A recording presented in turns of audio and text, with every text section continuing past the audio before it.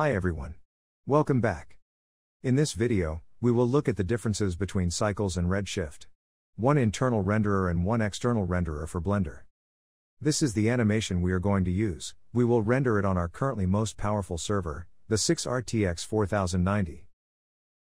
Blender itself includes 3 versatile renderers. One of them is the Cycles render engine. Cycles is created to offer physically based results right out of the box, while still providing creative control and adjustable shading nodes for production needs. But there are many more renderers for Blender from third-party developers, such as Redshift. Redshift is a high-performance render engine for production-quality rendering. It supports biased rendering techniques to deliver lightning-fast and noise-free renders.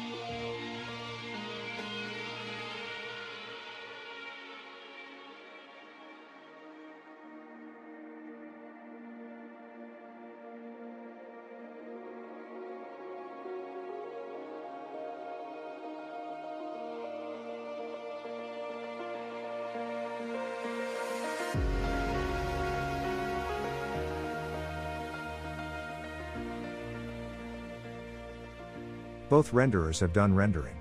This is the final render time. Cycles is faster, it takes 4 hours 38 minutes to finish all frames while Redshift needs 6 hours 18 minutes to do so. Finally, let's look at the animation rendered by these two renderers. In our opinion, Redshift has better color and lighting.